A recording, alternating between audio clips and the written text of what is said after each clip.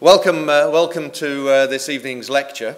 I'm Professor Phil Gilmartin. I'm the Dean of the Faculty of Sciences here at UEA, and I'd like to offer you a very warm welcome to this evening's event.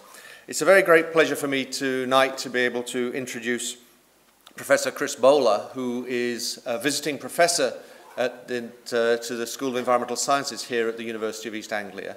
So tonight's opportunity for this lecture is to introduce Chris as a new visiting professor who has a number of links and established collaborations here in the school. And tonight is an opportunity for him to share his research more widely with you as an audience. In addition to his role as visiting professor here at UEA, Chris is the director of research at the Centre National de la Recherche Scientifique, or CNRS, and is the director of the Ecology and Evolutionary Biology section of the Institute of Biology at the l'École Normale Supérieure in Paris.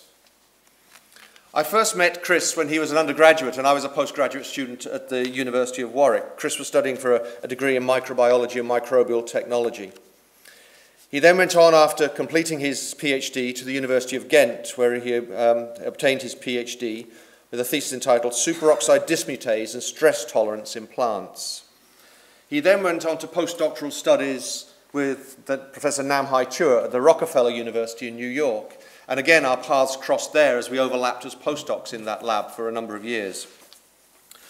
When Chris left New York, he established his own research group working on signaling in plants and marine diatoms, a whole new venture that he started up at the Station Zoologica in Naples in Italy.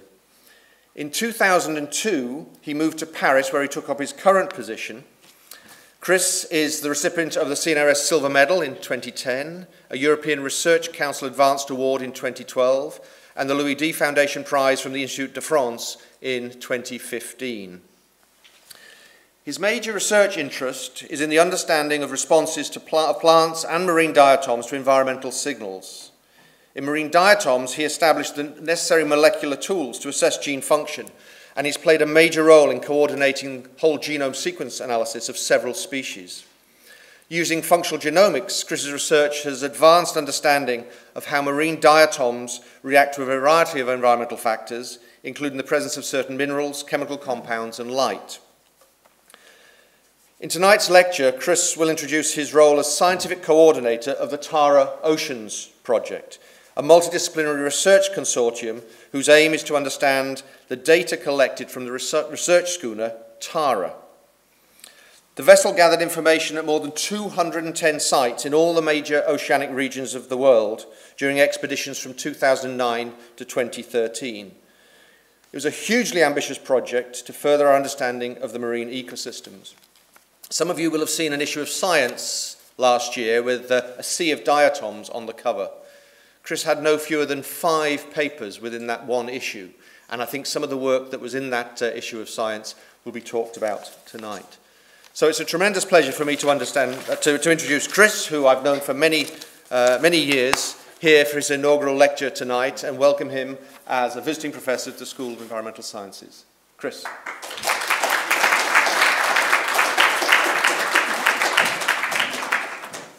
Thank you. Thank you very much, Phil. It's a great pleasure to be here. I'm really happy to have this occasion to share our work with you and to be an honorary professor at the UEA, and I hope this is the beginning of several fruitful collaborations with people that I know already here, and hopefully other people as well. So today I'm going to give you an overview of the Tara Oceans project, which Phil began to introduce to you. So the project is quite unusual. It's a scientific project, but it's unusual in several ways. On one hand, because a lot of the work is based on a sailboat, a research schooner that you see here. It's 36 meters long. We can have about 14 people on board, which is usually half scientists and half sailors. And so Tara Oceans was based on using this boat over 4 years of scientific exploration.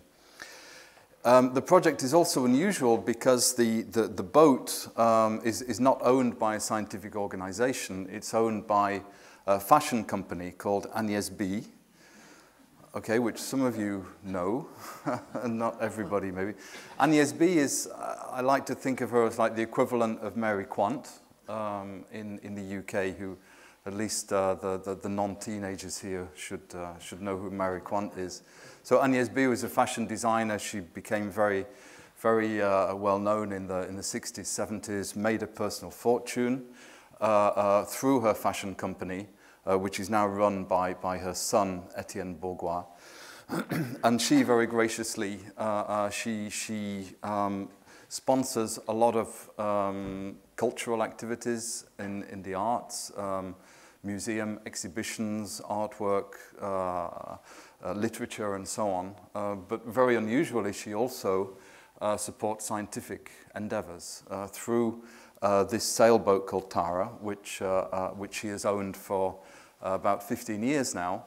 And basically, any scientists who have an idea that she thinks is particularly important, and I'll talk about the reasons why, in her view, things are important a little bit later, hopefully. She will basically lend the boat out to be used for the research project. So that's what we did from 2009 to 2012, using the boat in the project that we called Tara Oceans, which was run by Eric Calcenti, who is a very well-known cell biologist. He's worked at the EMBL. He was director of the cell biology division at EMBL in Germany through his scientific career. And he's also a sailor, and he had the idea to really start this project in the beginning. So it's really Etienne and Eric who are the founding fathers of this whole project.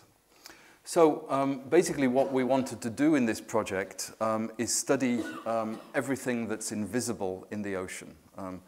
If you think about ocean life, you might think about sharks and fish and dolphins and things you see on television.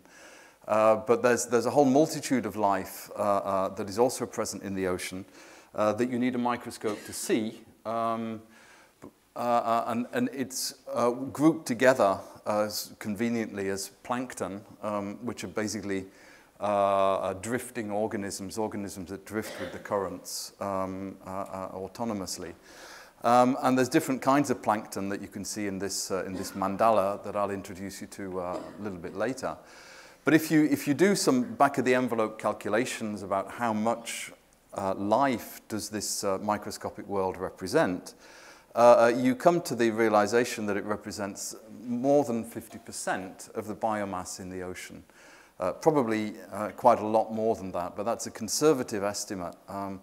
These organisms represent about 50% of the total biomass in the ocean. They do all kinds of very important things, which we've known about for quite some time.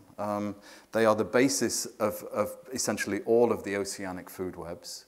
There are photosynthetic plankton, which, just like plants, will take carbon dioxide out of the atmosphere and will generate organic carbon, just like plants. And in doing so, they also generate oxygen. And so about half of the photosynthesis that happens on the planet happens in the ocean. So it's an incredibly important source of oxygen and of primary production through photosynthesis that we often neglect. We think of photosynthesis as being forests and savannas and so on, but the oceans are also incredibly important. And as I will allude to a little bit later as well, the plankton also represents arguably the most important biological carbon pump on the planet. Meaning as these organisms take up carbon dioxide from the atmosphere, they bring it into the ocean, so they're a very important buffer against climate change mediated, global warming mediated by higher CO2 in the atmosphere. And then when these organisms die, a small fraction of them will sink to the bottom of the ocean. And because the ocean is deep, they can take that carbon out of the carbon cycle for very, very long periods of time, and ultimately will generate our fossil fuel reserves, our oil and gas, our plankton that have sunk to the bottom of the ocean over a geological timescale. So it's a very, very important process that buffers, that really ensures the well-being of planet Earth. actually making it habitable for organisms such as ourselves. And we know from a lot of studies of the geological record and others that the plankton, they can affect climate, and they can also be affected by climate changes. So there's a two-way feedback between climate and these biological entities that we need to know, that we know a little bit about, but we're certainly far from understanding the whole thing. So these are the organisms that we wanted to study. You can see a bit of a panorama of these organisms in this image here. But let's just go and look for a second at what these different organisms are. One group of organisms are grouped into what we call protists. These are unicellular eukaryotes or microeukaryotes. So these are eukaryotes, so they have cells just like ours, but they're single-celled typically, as you see in these examples here. There are different kinds of protists. Some of them are photosynthetic, like these boxes here. These are diatoms, which is what we work on. These are chains of diatoms. So these do photosynthesis like the plants on land. Dinoflagellates do similar things as well, as you see here. And there are all kinds of different organisms within this protist world that, adding them up together, collectively can represent up to 10 million cells in an average liter of seawater. Okay? So that's one group of organisms we're interested to study. On top of those, the larger organisms are the zooplankton, which typically will eat the phytoplankton, the protists. Again, different shapes and sizes. Some are like little shrimps that we call copepods.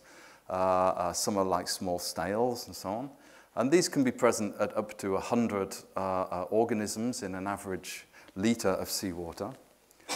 And then going smaller, we've got the bacteria, the microbial world present within these communities, which can be represented by up to 1 billion cells in an average liter of seawater. And then even smaller than that, we've got the viruses and the giant viruses that we call gyruses. And these guys can be present at up to 10 billion particles per liter. Okay? These are not toxic for us, they're not pathogenic for us, but they're pathogenic against the other organisms that are part of the planktonic world, and they assure sort of turnover in the ecosystem. They ensure that excesses are not tolerated, so they sort of lubricate the ecosystem and ensure that things are maintained at equilibrium.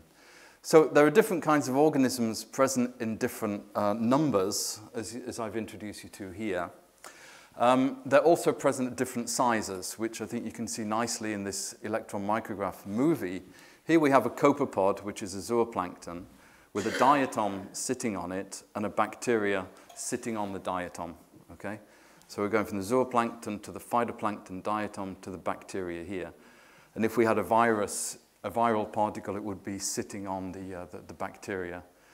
So there's a huge range of organismal sizes, which would represent something like going from an ant to a brontosaurus. Okay? So this is what we want to study in this project. And we wanted to study all of these organisms together to really put the biology at the heart of the project, going from the very smallest viruses up through the metazoans, the zooplankton, going through the bacteria and the protists. And also, we wanted to put this information into a physicochemical context, because if you don't have contextual information, you can't really understand what you're working with, right? So the physicochemical context was very important too. And we wanted to do this on a global scale because the ocean is one ecosystem. It's one giant ecosystem, basically. Everything is connected. It may take 10,000 years to get from here to there, but in principle, everything can move around. And so we felt that it was important to sample the whole global ecosystem. And so that's what we did between 2009 and 2013. Each of these numbers is a sampling point as we went around. And we started in the Mediterranean. We went through the Red Sea into the Indian Ocean down around South Africa to the South Atlantic, into the Southern Ocean, and then through the South Pacific as far as Tahiti and Hawaii, and then back to San Diego, through the Panama Canal, up to New York, and then over the North Atlantic back to France. And then the following season, the following summer, we did a second expedition going around the Arctic Circle, okay? And this took 6 months. So Tara is the first sailboat that has been around the Arctic Circle in one season, going through the Northeast Passage above Russia, and then going through the Northwest Passage above Canada a few months later. Again, doing the same sort of sampling protocol. So that was quite an adventure. But on the other hand, it was quite boring because what we did was always do the same thing. Everywhere we sampled, we wanted to do exactly the same thing so that ultimately we could compare, you know, organisms taken here with organisms taken here. So we always did the same thing. And here, just to keep you awake, this is a bit of a summary of the different plankton nets that we use, different sampling protocols as we were on board. This is a plankton net with plankton in it. That was a rosette that we could take down to 1,000 meters to collect seawater, bring up the seawater about 10 liters at a time, concentrate it on filters, and then that's the rosette coming up. This is filtering seawater with nets of different mesh sizes to capture different kinds of organisms, get the organisms onto these membranes and then into the freezers for subsequent analysis. We also had a dry lab on board where we could see what sort of organisms were in the water that we were sampling directly to get a feel for exactly what was there to already help us to understand what we're looking at. And we also sampled at night so that we could capture different events happening between day and night as well. So that sort of gives you a feel for what we did during this time. And over like 3.5 years, using these different sampling methods to collect everything from viruses through to zooplankton, we came back to the lab, having sampled at 210 sites, and we brought back about 40,000 samples for our subsequent analyses, okay? And then together with those 40,000 samples for biology, we also had additional samples or additional data that would bring in that physicochemical data, which is so important for our work. And basically what we're trying to do with all of these samples that we generated, in a simplistic way, if you think about Norwich, for example, different people doing different things, but a microscopic world that you don't know who does what and why they do it, you know. So in understanding these planktonic ecosystems, we basically wanted to ask who is there, you know, what kind of organisms are there, what do they do, with whom do they do it, and why is it important for the functioning for the well-being of the marine ecosystem. And we did this using 3 parallel approaches. One was very much dependent upon high-throughput sequencing approaches, DNA-based, to sequence size fractions representative of viruses, of prokaryotes, of protists, of metazoa, sequencing RNA, sequencing DNA, sequencing barcodes to identify organisms. That was one important approach. A second parallel approach was using high-throughput imaging techniques, because oftentimes we don't know what these organisms actually look like.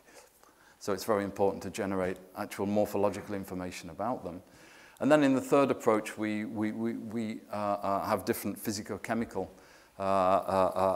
analytical pipelines to understand the contextual information. So these are the approaches that we started using, and as Phil said, we were very pleased that we could publish our first results in a special issue of Science 1.5 years ago now. So we published 5 back-to-back papers. We got the front cover, we got the editorial, and we even got the front page of the New York Times. as well, which is quite remarkable, with a picture of plankton on the front page of the New York Times. So we've got a lot of, we're very proud to have made this impact with our work. It's a great achievement for any scientist, obviously. So just to go through a little bit what is in those papers, quite briefly. In one paper from Tsunogawa et al., we described what we call the Ocean Microbial Reference Gene Catalogue. These are basically a catalogue of genes coming mainly from bacteria. And we sampled these at 68 sampling sites with pretty global coverage, except for the Arctic, at 3 depths, and generated a lot of sequence information. And this basically contains 40 million different genes. And this catalogue of genes is close to saturation, which means if you give me another sample of seawater, then I'll more or less find the same things. I won't find much that is new. So this 40 million is sort of the total number of genes from bacteria in the ocean, more or less. That's 1,000 times more sequence than was done before from Craig Venter. And is equivalent to about 135 fully sequenced human genomes. So of these 40 million genes, most of them, we don't know what they do. 80% had not been described before the Tara Oceans project. And many of them, we have no clue what they do. So there's a lot of work to do to understand what functions are encoded by these genes. So that's the bacteria. In terms of the viral communities, we use genomic methods combined with quantitative electron microscopy to see the morphology of the viruses. And what we could describe in this paper is about 5,500 viral communities, of which only 39 were previously known. So about 99% of these viral types that we described are completely new to science here. So that's the viruses. And then for the protists, which I introduced you to briefly before, the protists are a very complex world. Here you see the diversity of protists in this eukaryotic tree of life. And this is where we are in the animals. And our nearest neighbor here are sponges. Okay, so that's the distance, evolutionary distance between us and sponges. And then you've got all of this diversity as well within the eukaryotic tree of life. One of these branches are the photosynthetic organisms like green algae, red algae, land plants. And there's all of these other guys over here. So we know very little about most of these organisms in this tree of life. So what we used here was a barcoding approach using 18S ribosomal DNA. And what we described in this paper was about 130,000 different types of protists, okay, of eukaryotes, sorry. About 130,000, let's not say species, but let's not say taxa, but different types of eukaryotic plankton groups.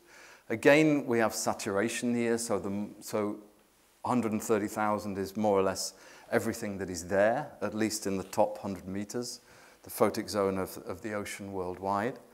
And this is this is more than 10 times higher than the number of formally described marine eukaryotic plankton that actually have a species name, okay? So 90% of what we described is new, and about a third of these cannot even be assigned to, we can't fit them in the tree, okay? We have no clue where they are. If they may be very, very representatives of very primitive eukaryotes, or we really don't know why that is. So that was a paper that we described, one of the 5 papers that we described for the eukaryotes. This was all based on DNA sequence, which is kind of boring. It's just one-dimensional, G's, A's, T's, and C's. And it's very important here to put a morphological, to ascribe morphological information to those DNA sequences. So a work in progress is the development of high-content fluorescence microscopy, where we can, basically using an automated protocol for confocal microscopy, we can generate nice three-dimensional images of each organism. Here is 3 examples of that, where we have different kinds of eukaryotic phytoplankton, and we can see the exoskeletons of the organisms in each of these cases. We can see the intracellular structures. This is the nucleus here. The red are chloroplasts inside these cells. And we have about 1 million of these images now, which we need to relate to this flat DNA sequence information, which we will be doing in future years, hopefully. So that's work in progress. Some of the surprises that came out from this study. One of the surprises is the importance of a group of radiolarians called Colodaria that turned out to be unexpectedly abundant. These are some old images from Ernst Haeckel, more than 100 years old, of these organisms. I don't know how many people have heard of radiolarians. Yeah, okay, not bad. Colodaria, maybe less so. They're less well known as radiolarians because they're quite sort of gelatinous. And so from the work, from the genetic point of view, using the barcoding approach, we could see the remarkable abundance of these organisms. And although they were abundant and they were widespread, they're present in pretty much everywhere we sampled at high levels. There's not a lot of genetic diversity. There's only a few genotypes that we could pick out from here. But nonetheless, the genetic data told us that these organisms appeared to be abundant. And then we could relate that genetic data to morphological data using data from this instrument, which we call a UVP, underwater vision profiler, which is basically it's a camera you put in the water, and it takes images of everything that goes through its light path. So it takes images, and then, with these low-resolution images, in many cases you can identify what they are. And these are the Colodaria examples that you see here. And so by putting the genetic and the morphological data together, we could realize that these organisms are really, really important, really abundant, and a really important part of plankton biomass in the ocean. This is by latitude, going from the Arctic region to the Antarctic through the equator here. And this is sort of zooplankton abundance, which is fairly constant as you go from pole to pole through the equator, whereas the rhizaria, in particular the Colodaria, increase in abundance, particularly in the tropical regions. And you see they are as abundant, they contribute as much biomass in the ocean as do the zooplankton in a pretty large swathe of the mid-latitudes here. So this is something new, which we obviously, we ignored really the existence, the occurrence of these organisms prior to this survey. Because they're sort of gelatinous organisms, they often break apart when people sample them, and it's only with these new approaches that we could really see them, quantify them, and appreciate their potential importance in planktonic ecosystems. A second example I just want to show you rapidly is a group of organisms called diplonemyids. So who's heard of diplonemyids? Nobody. They are turns out to be the most diverse group of eukaryotes in the ocean. Okay, they're sitting down here within this group of organisms called discicristates, similar to trypanosomes, leishmanias, things like this. And prior to Tara Oceans, there were 3 recognized species of diplonemyids, which you see elegant photographs here. 3 species, and with Tara Ocean's exploration of genetic diversity, which we recently published in Current Biology, we could see that these organisms were pretty abundant, typically in the deeper region of the ocean. This is mesopelagic, which is on average about 700 meters down in the ocean. So they can be abundant, but more than anything, they are hyper-diverse. So we can describe more than 45,000 different taxa in principle. So with this one servo, we go from 3 species up to 45,000. So that using these molecular methods. So what are these guys doing in the ocean? I mean, we have very little idea. They're certainly not phototrophs. They don't photosynthesize. That we already know.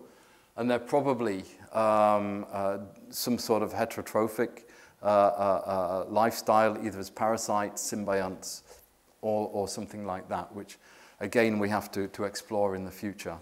And the step one will be getting some of these organisms into culture. We don't even have them in culture as yet. So there's a lot of work to do to explore this new group of organisms that we identify here. So let's move away from the biology and let's go in a little bit to the physicochemical constraints on the biological world. There are a lot of different methods available now to monitor ocean processes. We have satellites monitoring like chlorophyll on the surface of our planet, amongst other parameters. We have arrays of these Argo floats. We have about 5,000 in the world now around the oceans, which are constantly monitoring temperature and salinity and other parameters. And we have other methods as well, gliders and so on, which are going around collecting data, sending it back to us, which allows us to put together with the data that we collected ourselves and sort of go into multi-parametric analyses. So beyond the complex genetic world that I've already introduced you to, we can combine those millions of genes, all of those different organisms, with environmental parameters from space, from the ocean, other sources, and use advanced mathematical methods, statistical methods, which I'll not go into the details, to sort of see which organisms correlate with which environmental parameters, okay, to try and see what is the relation between the physics and the biology of the system. So this is very much big data. The molecular data is already the largest set of DNA data that exists in the public databases.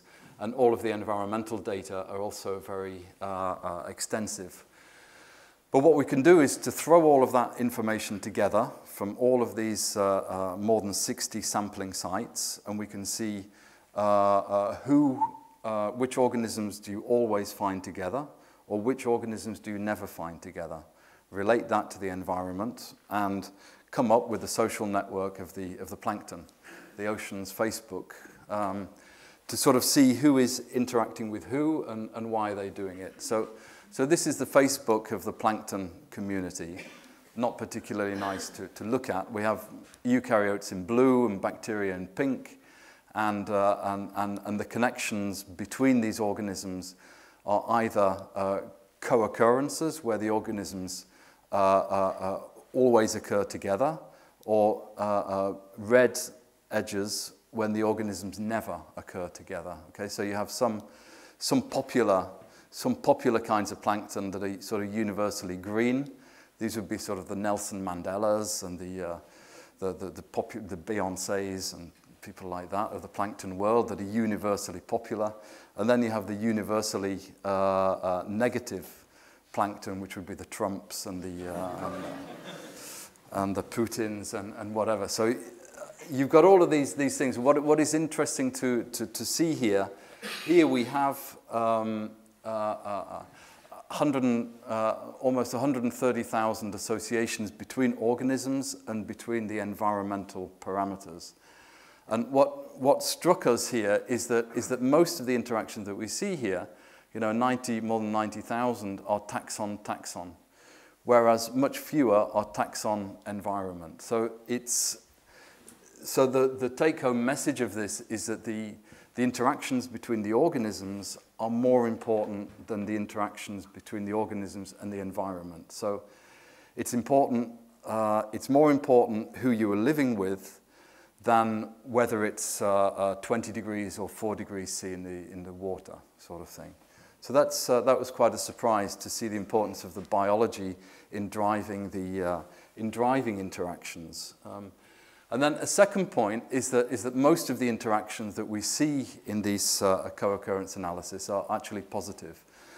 So if we prize that hairball apart, we have about 70,000 positive associations between different kinds of organisms and only about 23,000 negative associations. So perhaps what this is telling us is that cooperation between the organisms is more important than competition, which sort of goes against our sort of neo-Darwinian thinking to some extent, that we tend to view life as competition, survival of the fittest, this continuous fight for survival. But, perhaps what this means is that, no, that's not really how it works, but it's cooperation between organisms that together make the ecosystem work. They ensure that it works over different environmental conditions to ensure that the ecosystem is robust.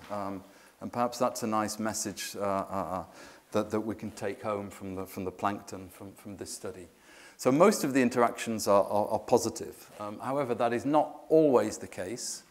And there is one group of organisms, which are the organisms that I work on, the diatoms, which have an antisocial signature. If we look at co-occurrences versus exclusions, we have far more exclusions between diatoms and other organisms than we do co-occurrences. Okay, so this sort of would imply that diatoms have few friends and they're very good at keeping their competitors away. Okay, which is kind of it does sort of fit with the ecology of diatoms, which as phytoplankton we often associate them with boom and bust proliferation cycles.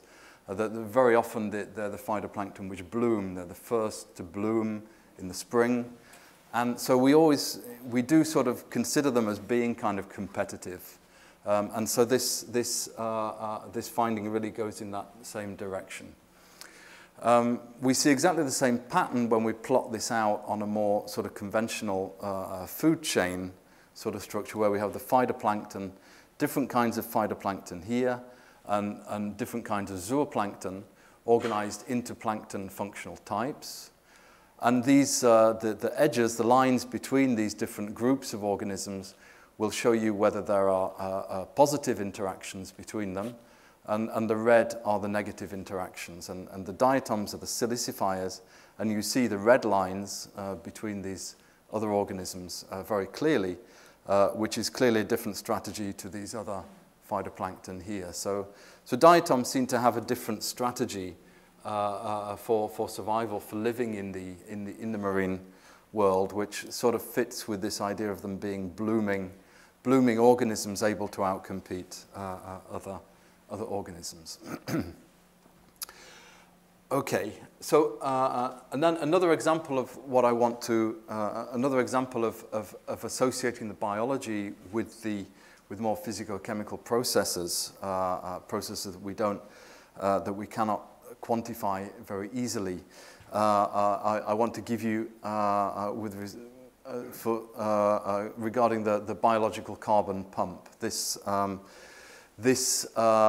sinking of primary producers, phytoplankton, and organisms that eat them, the zooplankton, and fecal pellets from zooplankton. This sinking of carbon out of the photic zone down into the interior of the ocean, which we know a few things about. We consider that it's often, the larger kinds of phytoplankton that increase the flux of carbon out of the system. It's degradation from zooplankton that is very important in this process.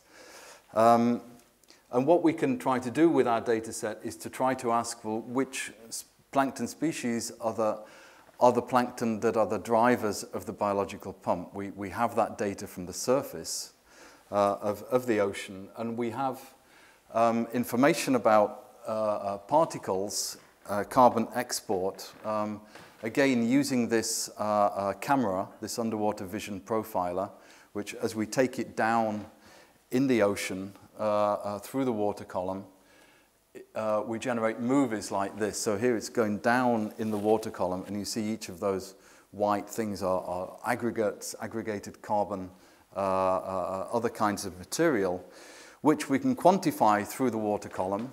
And using Stokes's law, we can get proxies of carbon export from the photic zone of the water column, and generate sort of a global data set of carbon export, which looks like this. This is down to 500 meters in the water column. And we see there are some areas where there's a lot of carbon flux that we calculate, for example, in the Southern Ocean around Antarctica.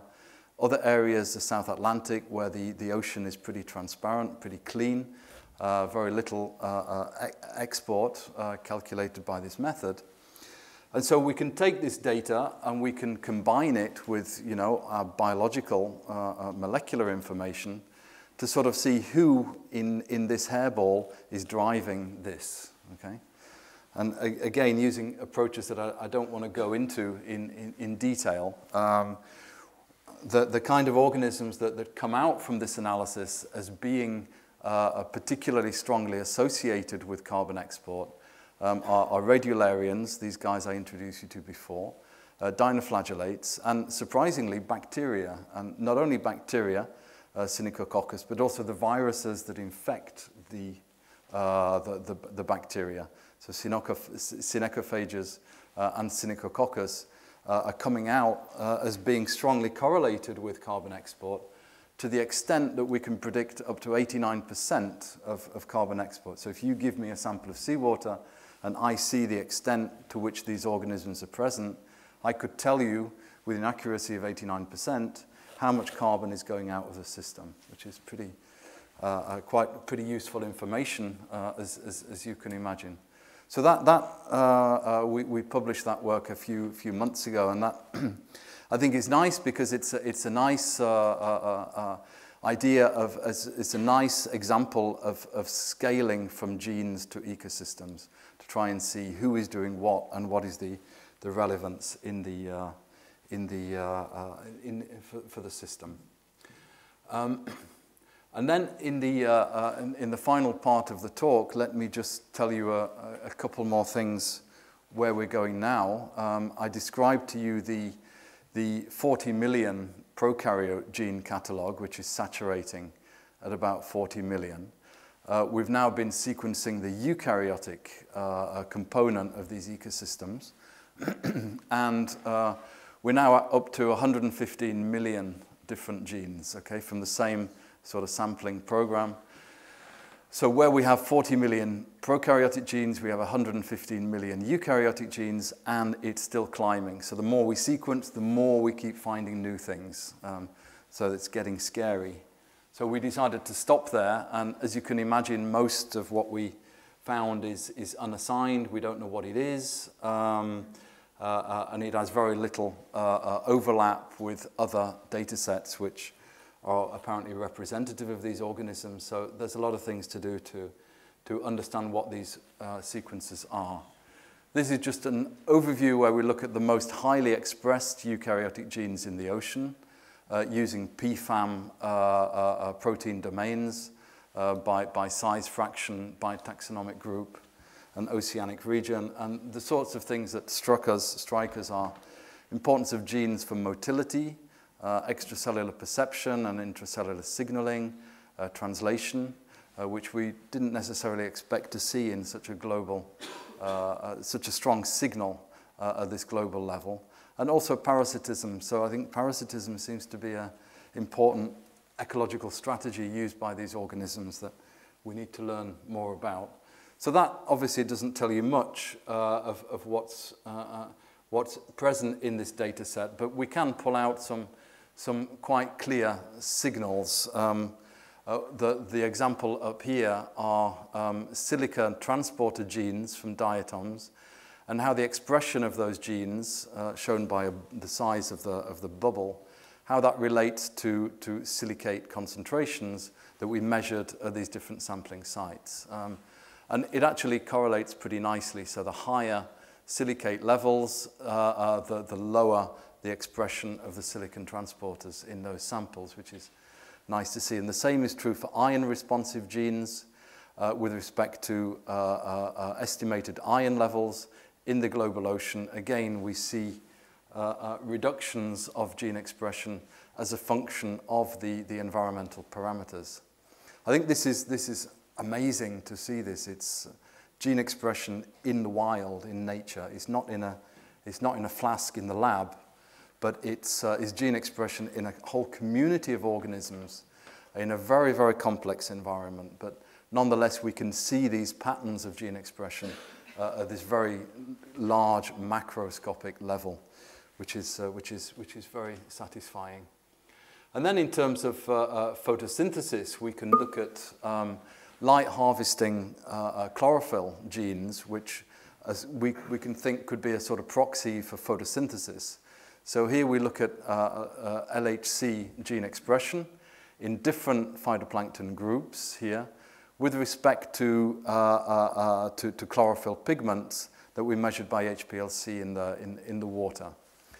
And what we see here is in each of these four groups, as chlorophyll levels increase in the different sampling sites, we have increased LHC expression in these four groups, which is nice to see. And interestingly, the dinoflagellates do the opposite. And what we think is happening here is that because these guys are mixotrophic, they switch from being phototrophs to mixotrophs. So when these other organisms start to proliferate, then the dinoflagellates start eating them rather than photosynthesizing. Okay, so that seems to be something interesting to explore in that direction. So the take-home messages from this first part of the talk, which is essentially all of the talk, is then that don't worry. Tara Oceans is the first end-to-end description of a global ecosystem. I think that's why Science were interested in publishing it. The ocean microbiome consists of about 35,000 taxa that are mostly known, containing about 40 million genes, which are mostly unknown. We describe more than 5,000 viral communities, about 99% of them are new. The diversity of the eukaryotes is huge, but it is finite at about 130,000 taxa.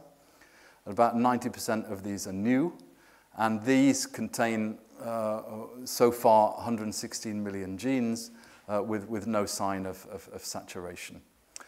So that's the work that we've done so far, and we always endeavor to make all of the data public so that anybody interested can use it, which is obviously very, very important. So then, do I have maximum 5? Right, I'll try, and just briefly in the last small part of the talk, just sort of go beyond the science and talk about the goals of the Tara Foundation, ANIESB, and so on, which is to support high-quality science, obviously, but it's also to popularize science and to educate the general public about science, which is more and more important in today's world. So when you have a big boat, you do attract attention. This is as we left Lorient in Brittany in 2009. You see there are a lot of people to say au revoir. This is as we came back from the first expedition in March 2012. You can see the people lined up here, you know, to welcome us and say, "Great job, guys." And this is pretty much the same, you know, wherever we went in the world. This was in New York, obviously, and in New York we had a special meeting with Ban Ki-moon, who was the current the Director General of the UN at that time. We brought him on board. We had 2 hours with him to really talk to him about the ocean, about the importance of marine ecosystems, about the links with climate and so on. So it's a fantastic moment to really bring over the importance of the science, of ocean science, to these very, very influential people on our planet. And similarly, we also put a lot of attention into getting school kids on board, getting them interested in what we do. This is a short video where you see a few different clips from around the world where we got the young people on board. It's a great moment to explain to them. Once you've grabbed their attention with the boat and the big sails and so on, you can talk to them about plankton and about the biology of the ocean and about the importance of the ocean and the links with climate and so on. So it's a great to really interact with the less powerful people on the planet as well, as you can see here. So we thought that the COP21 climate conference in Paris was a great opportunity to try and get this message across about the importance of the oceans for the climate, for the well-being of our planet. So a lot of different organizations got together in this ocean climate platform with the objective to promote the same message, which is basically to give the oceans a voice at the COP21 Paris Climate Conference in December 2015. So you can see different kinds of organizations that got involved in this initiative. We organized an ocean day at the COP21. We had a lot of influential people with us, a lot of different things happening around Paris at that time. Ban Ki-moon came to see us again. And finally, we got the oceans into the Paris Treaty. We didn't expect to, but by working together, we were able to get the oceans mentioned in the preamble of the Paris Treaty. This is what says, noting the importance of ensuring the integrity of all ecosystems, including oceans, and the protection of biodiversity, blah, blah, blah. It took about 5 years to get the forests into the climate negotiations. It took about 5 years. You might think it's amazing. It took 5 years for forest ecologists to get the politicians to realize that forests are kind of important in climate regulation. It took them 5 years, and we expected a similar battle to give the oceans a voice, but we got the oceans in now at the end of 2015. They were talked about in 2016 as well, and hopefully this will continue in the future, although who knows in the current climate. So I think that's a nice message where working together, many different organizations were able to get the message across of the importance of the ocean. So let me end by thanking all the people involved, our sponsors, and also different scientific organizations. We're about 23 labs involved. My lab is just one of many of those, and the work that I described today is a summary of work from many different laboratories. So thank you for your attention.